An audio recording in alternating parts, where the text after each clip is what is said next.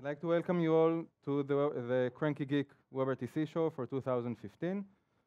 And it's the second one that we're doing here. And for me, that's like very interesting because after the first one, we didn't know what we're going to do. We thought it was going to be a one-off, and now it's the second one. So the first question I have, anyone here was part of the event that we did last year? Okay, so we have some second timers here. Anyone here doesn't know what WebRTC here and just came for the food? Okay, we've got a meal there, just for the food.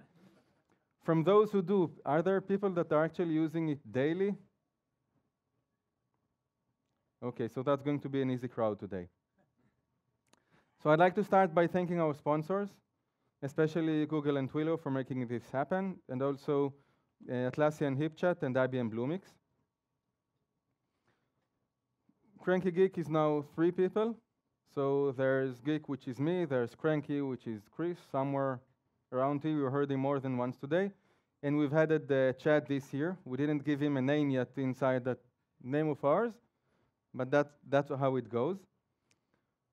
We will have breaks today. The breaks are for certain things. One of them is for you to be able to network. So we've done that through lunchtime. We'll have more breaks during the day. We'll end up, I guess, somewhere between 5 to 6, depending on how many additional problems we will have and how many questions you end up asking. So the speakers that we have today are varied and, well, quite a lot, especially if you look at what we've done last year, which we had a lot then as well. We've got Google, Microsoft, and Mozilla, so all the browser vendors are here. We have the other sponsors, Twilio, HipChat, and Twilio, Atlassian, and IBM, and a few other speakers. Everything here is going to be very interesting, that I'm assuring you. And we're also going to have a lot of topics that are going to be covered today. So we tried to hear last year, those that have been there, we wanted more technical stuff, so we wanted to more technical stuff. We tried to cover a lot more details in a lot more areas. So we threw away a bit of the signaling part, we have that in.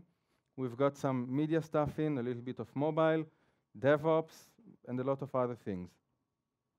Now, one thing to say is that WebRTC is always, I always hear there is questions from people like, well, you know, is it ready yet? Can we start using it? And a few months ago, I started using this slide to show people that, yes, it's here. You know, it's not like startup companies playing with stupid technology. You've got some big names out there that have announced real products this year. So there's Facebook. Facebook Messenger today uses WebRTC. So if you go to messenger.com and you do a video call, that's a WebRTC call. If you use the app on mobile, it uses WebRTC. There is Skype, doesn't use WebRTC yet, but they already said, Microsoft said that there's going to be Skype for web, and Microsoft Edge, their new browser, already supports Get User Media. So things are getting there in that front as well. Comcast launched a service, and that service provides, it's called Xfinity Share, and it allows people to share videos the same way they do with Chromecast, but through a set-top box, the Xfinity set-top box, the X1. And I think they just added the video chat service through that box. AT&T launched an API platform, beta beginning of this year, general availability, I think, from August, last month. And then that last, you know, this small minor icon logo here, anyone knows what company this one is? Okay, yes, that's Cisco Spark. Cisco decided to take WebEx and the things that they are doing in unified communication and reboot, I'd say reboot everything and try to do it differently. And that's Cisco Spark, so Cisco is there as well. There are a lot of other companies, big and small. It's just the 5 that I decided to put on that slide because a lot of things and announcement came out at the same time frame of 3 months. So I found that interesting. Now, when we talk about WebRTC, there are 2 sides to WebRTC. There's the web part of WebRTC and the voice over IP part of WebRTC. And it's some kind of a clash between 2 worlds. People that come with web development and these kinds of capabilities, interest, and mindset, and those that know what VoIP means. I'm a VoIP guy.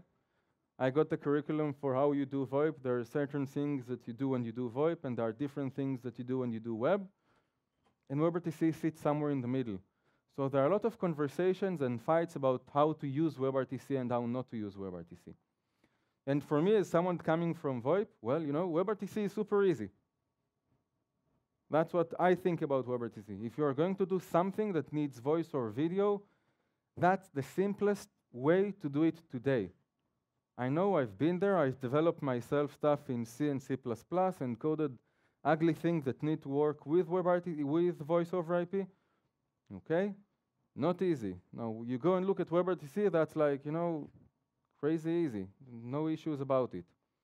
And then there are other people that come into the room, and these are the web developers, and they look at all of these APIs and permissions and asynchronous stuff that needs to go on, and servers that need to be set up. And they say, well, that's too hard. Okay, so we might not be there yet, but you need to understand, if you're a web developer, that WebRTC is the easiest thing to get video calling and voice calling and video sessions and voice sessions today. Nothing beats that. And yes, you need to learn more and be more professional at what you are doing. But guess what? That's what you need to do anyway, because the web is becoming more complex as well. Now, before I leave and give the stage for our real speakers for the day, I want to show this analysis that I've done recently about Stack Overflow. I used their API. Stack Exchange has an API, and I checked for the last 4 years for questions that were tagged with the word WebRTC on them, and counted the number of questions and answers per month. And this is about what you get. Okay, so the numbers aren't really that high, but they are growing. They are steadily growing. There's no hypergrowth thing there or exponential growth or whatever. And if you ask me, this is what's going to happen until the end of the year at least, and maybe even up until the end of 2016. So what we are going to see is continued slow growth about everything that relates to WebRTC.